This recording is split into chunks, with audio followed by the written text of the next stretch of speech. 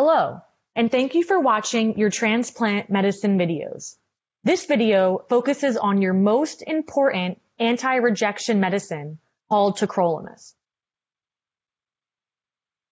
You will take the most anti-rejection medicines right after your transplant when the risk of rejection is the highest. Everyone will receive Tacrolimus and prednisone after transplant. Some transplant patients will also receive azathioprine. However, everyone is different, and your anti-rejection medicines may have to be adjusted or changed over time to meet your needs. Although these three medicines are our standard, we do have others we can use if needed. This video focuses on your most important medicine to prevent rejection, which is Tacrolimus. The brand name is Prograf, but we most often call this medicine TAC. TAC must be taken every 12 hours. Choose times that work with your lifestyle to make it easier to remember but be consistent.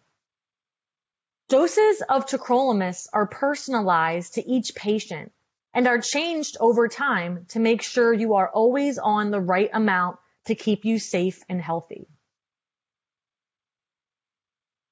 Tacrolimus doses are adjusted based on a blood test. It is very important that you do not take your Tacrolimus the morning before the blood test. If you are getting your blood draws at a lab or clinic, be sure to bring the dose with you so you can take it as soon as your blood work is finished.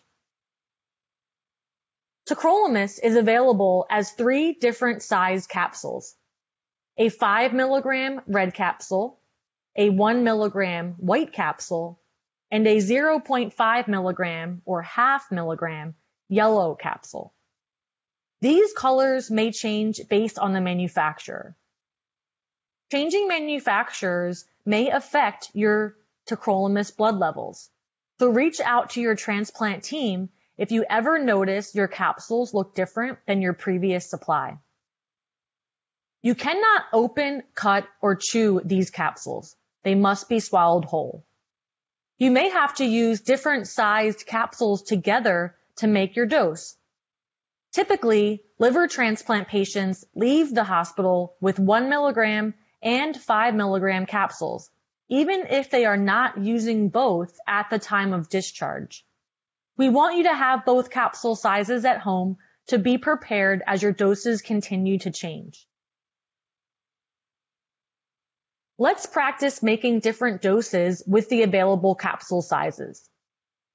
To make a 3 milligram dose, you would have to use 3 of the 1 milligram capsules.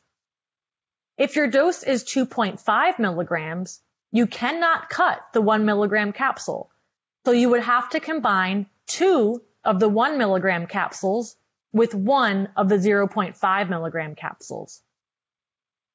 If you are on doses greater than 5 milligrams, you can use the 5 milligram capsules. For instance, a dose of 7 milligrams would be 1 5 milligram capsule combined with 2 1 milligram capsules. If you have any questions as your dose changes over time, please reach out to your transplant nurse practitioner. Every medicine has side effects, and it is always important to be aware of these side effects. So if you feel them at home, you can notify your transplant team. If you have side effects, there are ways we can help make them better. Please never stop a medicine because of a side effect. Call your transplant team for guidance. Some common side effects with Tacrolimus include tremors, headache, and confusion. These side effects are related to how much Tacrolimus you are taking and tend to be worse right after transplant and improve over time. The tremors or hand shakiness are not harming you. We only get concerned if they are affecting your ability to accomplish tasks at home. You can take acetaminophen for any headaches. Tacrolimus can also cause high blood pressure and high blood sugars. We monitor very closely for this. And we also give you all the supplies you need to continue monitoring at home. If we find that your blood pressure or blood sugars are too high, we may need to start medicine, including insulin, to control them.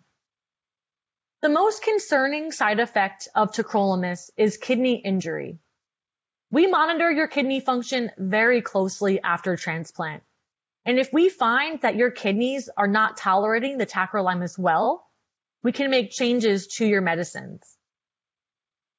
To keep your kidneys safe, remember to avoid the NSAIDs, including ibuprofen, brand name Motrin and Advil, naproxen, brand name Aleve, as well as high doses of aspirin for pains or aches. This is an example of the medicine list you will follow after transplant. We reviewed how to read this list during the transplant medicine introduction video. Remember, tacrolimus may appear twice on your list because there are 2 different versions. Always be sure to look carefully at your medicine list to determine which capsule the list is referring to, 1 milligram or 5 milligram. In this example, the patient's total tacrolimus dose is 8 milligrams at 9 a.m. and 8 milligrams at 9 p.m. 3 of the 1 milligram capsules plus 1 of the 5 milligram capsules. Always look to the notes section for important information. There is a reminder to not take your tacrolimus until after your blood draws. Thank you for watching the tacrolimus video. I hope you continue to enjoy our transplant medicine videos.